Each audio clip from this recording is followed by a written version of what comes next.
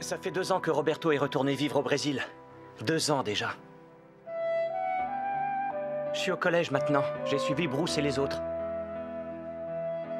Pendant 2 années de suite, notre équipe a battu celle de la Toho en finale du championnat annuel. Le club de la Toho, c'est là où joue Mark Landers, mon éternel rival. Il a eu du mal à digérer sa défaite.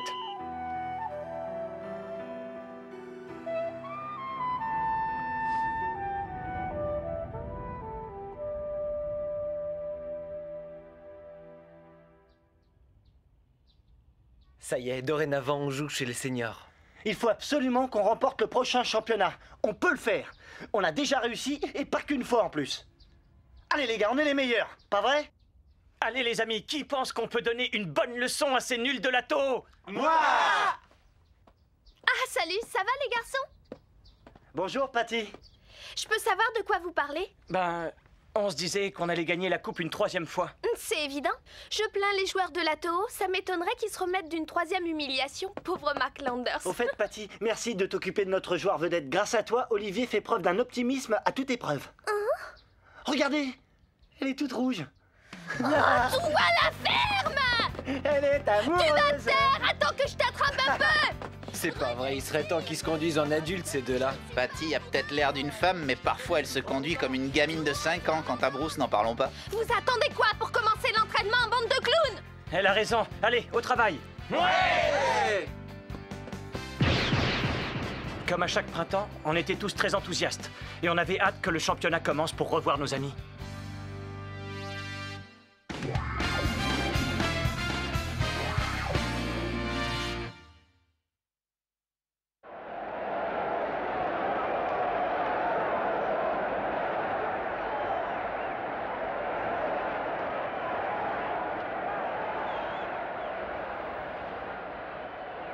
Et c'est Landers qui a le ballon.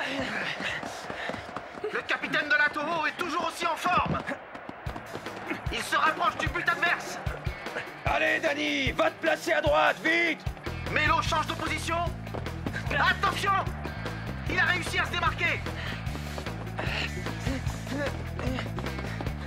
Landers n'a pas la même chance. Marc, fais la passe! Landers passe le ballon à Melo et fonce vers la surface de réparation. C'est pas pour rien qu'on les appelle la paire en or de la Toho. Marc, à toi! C'est bon, Danny, je l'ai! Et but! Ah, ça nous promet un beau championnat. C'est génial! Bof. Bah quoi, on a marqué? Excellent travail, mon gars. Tu vois, quand tu veux. Je t'ai dit 100 fois de t'appuyer sur ton équipier. La preuve, ça paye. N'importe quoi. J'aurais très bien pu y aller tout seul. Les passes, ça nous fait perdre un temps précieux. Melo récupère le ballon. Landers est marqué de près par 2 défenseurs de l'équipe adverse. Ne bouge pas. Garde ton énergie pour le prochain match. On mène au score. Tout ce qu'on a à faire, c'est veiller à ne pas prendre de but. Poussez-vous. Vous ne comprenez pas que vous ne m'empêcherez pas de marquer autant de buts que j'en ai envie. Ce n'est pas avec une tactique aussi débile qu'on va gagner contre Olivier Atton. C'est moi qui vous le dis. Alors là, je comprends pas. Mais pourquoi il se laisse coincer? C'est pas ce que je lui ai appris pourtant. Qu'est-ce que c'est que cette mauviette? Attention à la passe! Oh, flûte, c'est pas vrai! On approche de la fin, on joue les arrêts de jeu. Et le score est toujours de 3-0 pour la Toho. Heureusement, Warner est là, qui veille. Et c'est terminé, la Toho remporte le match par 3-0. Prochain match, samedi prochain à 14 h.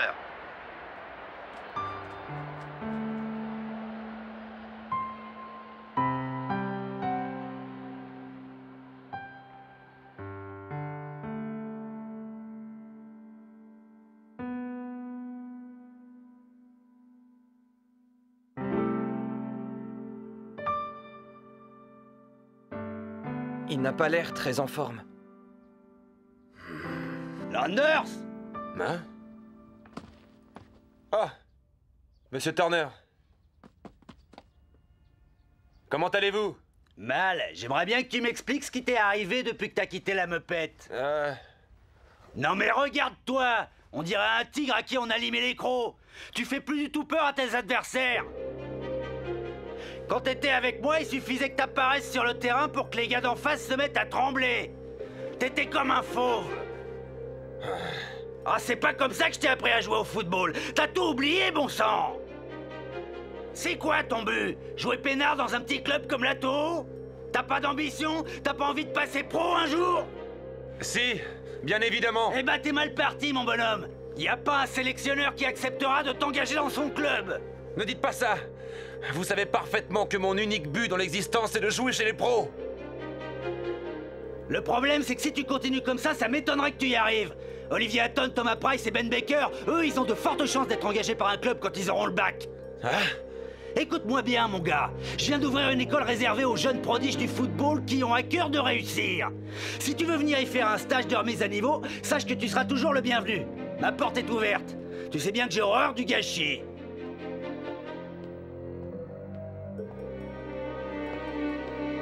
Merci. Tout va bien, Marc?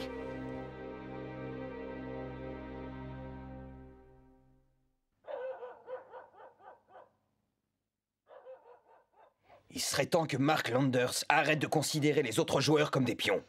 Quand je l'ai engagé, il m'a bien dit qu'il préférait jouer en solo. Il a même particulièrement insisté.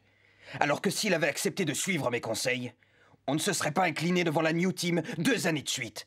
J'en ai assez d'être la risée de la ville. Il faut qu'on gagne la coupe cette année. Ça fera taire les mauvaises langues. Si ça se trouve, c'est toi qui ne sais pas comment le prendre. Si tu le laissais jouer comme ça lui chante, on aurait peut-être une chance de gagner. Personne ne conteste que Marc est un grand champion. C'est dommage d'avoir une telle perle dans une équipe et de ne pas pouvoir l'utiliser. C'est toi qui devrais te remettre en question, pas lui. Entraîneur! Oui. Marc n'est pas dans le dortoir. Je l'ai pourtant cherché partout. Il s'est volatilisé. Personne ne sait où il peut se trouver. C'est pas vrai.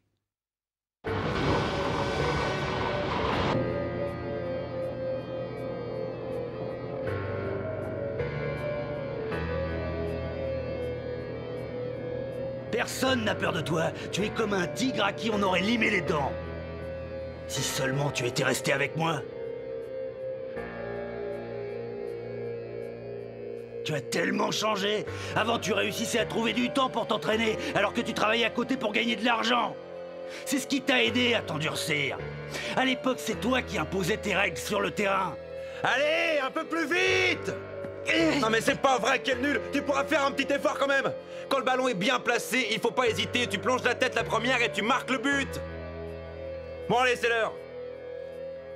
Je suis désolé, je ne peux vraiment pas rester plus longtemps, il faut absolument que je m'en aille. Rappelez-vous, on plonge la tête la première et on marque le but! D'accord! À bientôt, capitaine! Tu avais tellement de charisme et d'autorité, tout le monde te respectait.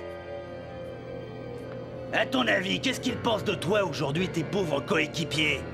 Tu la veux la réponse à cette question? Tu veux que je te fasse mal?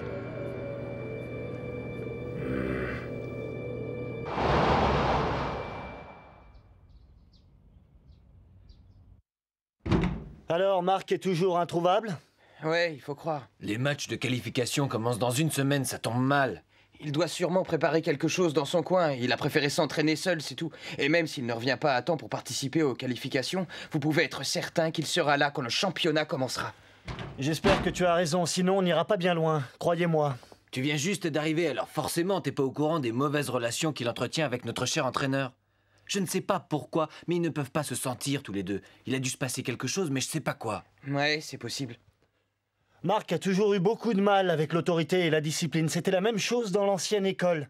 S'il est ici, c'est parce qu'on lui a offert une super bourse. Ses parents n'auraient jamais eu les moyens de payer les frais d'inscription. Même les miens ont eu des difficultés. Les dirigeants de l'Atto en ont eu assez de perdre le championnat 2 années de suite. Du coup, ils se sont offerts un champion de foot. Dans ce cas, il risque d'être encore plus fâché quand arrivera le jour de la finale et que Marc ne sera pas sur le terrain. Faudrait déjà qu'on arrive à passer le cap des qualifications sans notre vedette. Eh bien justement, on va gagner les prochains matchs pour lui montrer qu'on veut qu'il revienne jouer parmi nous. Ouais, il a raison. En plus, je suis certain qu'il sera de retour pour la finale. Il ne nous laissera pas tomber.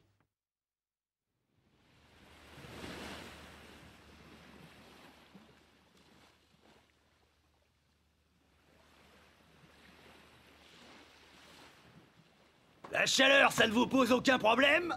Non, chef! Oubliez-la et concentrez-vous sur les efforts à fournir. Adaptez votre foulée à la nature du terrain. Un bon joueur de foot, ça doit pouvoir jouer sous l'orage ou sous un soleil de plomb. Bonjour, monsieur Turner. Tu es prêt à travailler? Oui.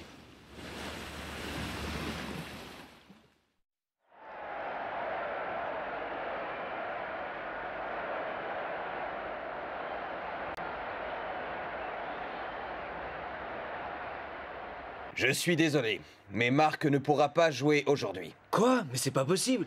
Est-ce que je peux dire une chose? On t'écoute, Danny. Voilà, je suis sûr qu'il est parti prendre les vacances et il sait qu'on se débrouillera sans lui. Va jusqu'au bout de ta pensée. Les matchs de qualification, c'est à notre portée, vous le savez très bien. En revanche, pour le championnat, on aura besoin de lui. Il ne nous fera pas faux bond quand ça commencera.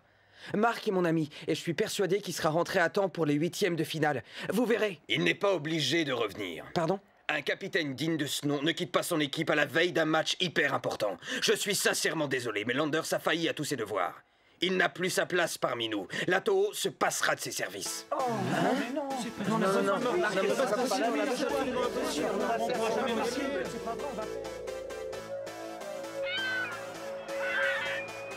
La finale des qualifications pour le championnat des collèges de 1985 va bientôt se terminer. Le score est de 2-1 pour la New Team. Atton vient de récupérer le ballon. 4 défenseurs du Majestic d'Otomo le prennent en chasse pour l'empêcher de marquer un 3e but. Paul, à toi! Oh non! Je l'ai! Arrêtez-le vite! Merci. Bel échange de ballon pour essayer de contourner la défense. Récupérez-moi ce ballon! Allez, on va marquer un 3e but. Pas si vite! Bah quoi? T'es pas d'accord? À toi! La New Team nous offre une magnifique démonstration. Ce sera l'équipe à battre pendant le championnat. Johnny, à toi! Les joueurs de l'Otomo sont complètement dépassés. On a de la peine pour eux, mais Son d'un tir de la tête serre le ballon à Atton. Allez, Olivier, vas-y! Et il tire! Et but! Ah, le gardien n'a rien pu faire! Ouais! Ouais, bravo! Pardon, je sais vraiment pas ce qui m'a pris. On va jouer les arrêts de jeu. Allez, on fonce! L'Otomo passe à l'offensive. Par ici! Je t'ai vu! Maurice tire loin devant. C'est vraiment pas le moment de réfléchir à une tactique compliquée. Je tire et je marque, c'est simple. Essayez donc d'arrêter ce boulet de canon. Ça marche! Poteau! Ah, quel dommage! Ah! Et c'est terminé! La New Team remporte le tournoi de qualification. Non! Les joueurs d'Otomo sont très déçus et c'est normal. Ils ont cru pouvoir remonter au score, mais hélas, le temps leur a manqué. C'est pas de veine. J'aurais dû essayer mon tir du faucon plus tôt, je l'aurais sûrement réussi. Oh, je m'en veux! Le championnat promet d'être magnifique cette année. Les joueurs de la New Team ont l'air d'être très soudés. On n'a pas trouvé d'autres occasions. Relève-toi, Patrick, on n'a pas trouvé d'autres occasions. C'est de notre faute si on a perdu. Non, c'est pas vrai, et vous le savez, le fautif c'est moi. Faut regarder la vérité en face, Olivier est bien plus fort que moi. Ce match, ça aura été comme une révélation. Olivier Atton est mon modèle. Il faut que je prenne exemple sur lui et je finirai bien par le battre un jour. La finale du tournoi de qualification de Tokyo est un peu décevante. L'Ato joue sans rencontrer trop de résistance. L'absence de son joueur vedette, Mark Landers, ne se fait même pas sentir. Danny, à toi! C'est bon! Et but! Danny Melo, le jeune prodige de l'Ato, est décidément un buteur remarquable. Mais attention, Ed Warner est en danger. Vas-y, tire, je suis prêt! Ah non, décidément, Warner est infranchissable. Évidemment, l'Ato n'a pas le droit de capituler à ce stade de la compétition. Mais en championnat, ça risque d'être un peu plus difficile sans Mark Landers. Il n'est pas question qu'on perde une 3e fois. L'arbitre siffle la fin du match. L'Ato est qualifié. Rendez-vous samedi prochain. Marc, Tu attends quoi pour nous donner des nouvelles? On veut que tu reviennes, nous.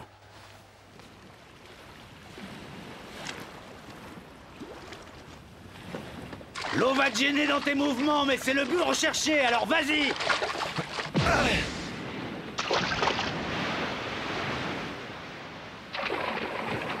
Je sais que je suis un bon joueur.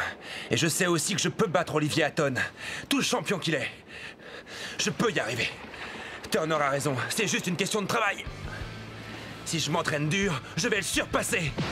Ah! Ouais, c'est très bien, continue et concentre-toi!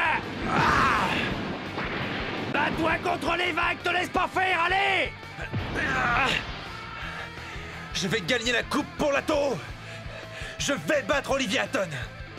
Seulement en mon absence, Danny et Ed devront diriger l'équipe.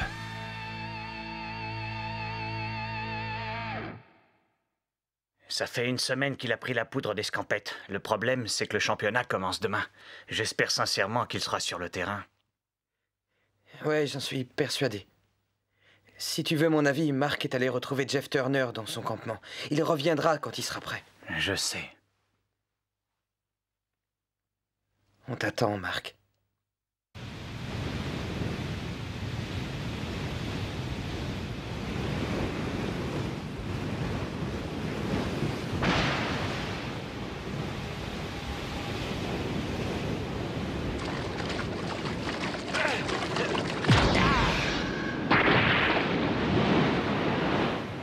Oh non, reviens!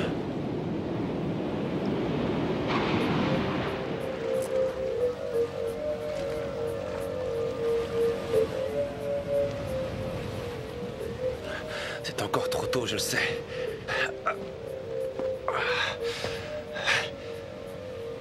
Le cyclone devrait bientôt atteindre les côtes. Nous conseillons à tous nos auditeurs de rester chez eux. On craint un raz-de-marée. Les plages ont toutes été interdites. Maintenant, ça suffit!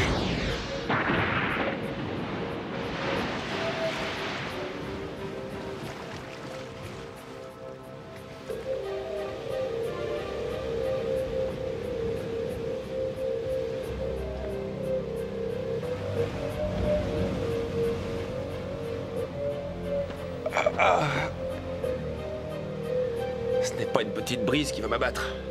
Il faut que je sois prêt pour le championnat.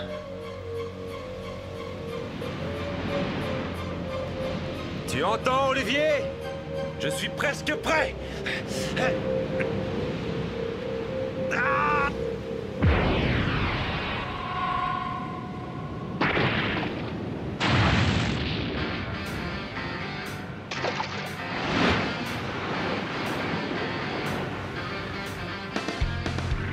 Tu as réussi, c'est bien! Laisse sortir le tigre qui est en toi! Tu dois avoir le mental d'un fauve! Souviens-toi de ça!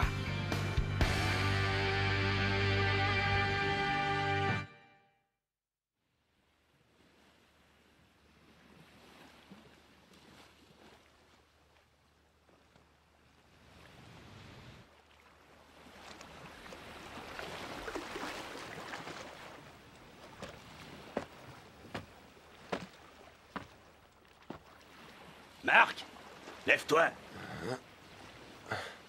Monsieur Turner. Tu as bien meilleure mine qu'hier. La nuit a été bonne, je parie. Oh oui. L'Atto doit disputer son premier match à 14 h. Tu seras au rendez-vous, Marc. Va leur montrer qui tu es à tous ces rigolos. Oui. Le championnat national des collèges va commencer. Les favoris sont bien entendu les champions en titre. Je veux bien sûr parler de l'équipe de la New Team, qui pourrait bien remporter la coupe pour la 3e année consécutive.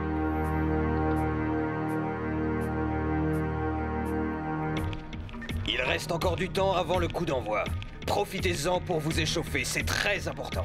D'accord. Le match va commencer et il n'est toujours pas là. C'est mauvais signe, il ne viendra pas. Aie confiance, Ed, il va venir. Danny, Oui? on ne parle pas des lâches dans les vestiaires, est-ce que c'est compris? Mais, entraîneur...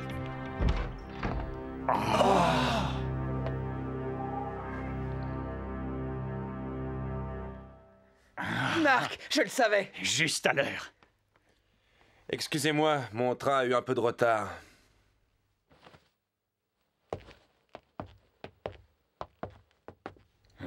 On peut savoir ce que tu fabriques dans ce stade. Tu n'es pas sur la liste des joueurs. Hein?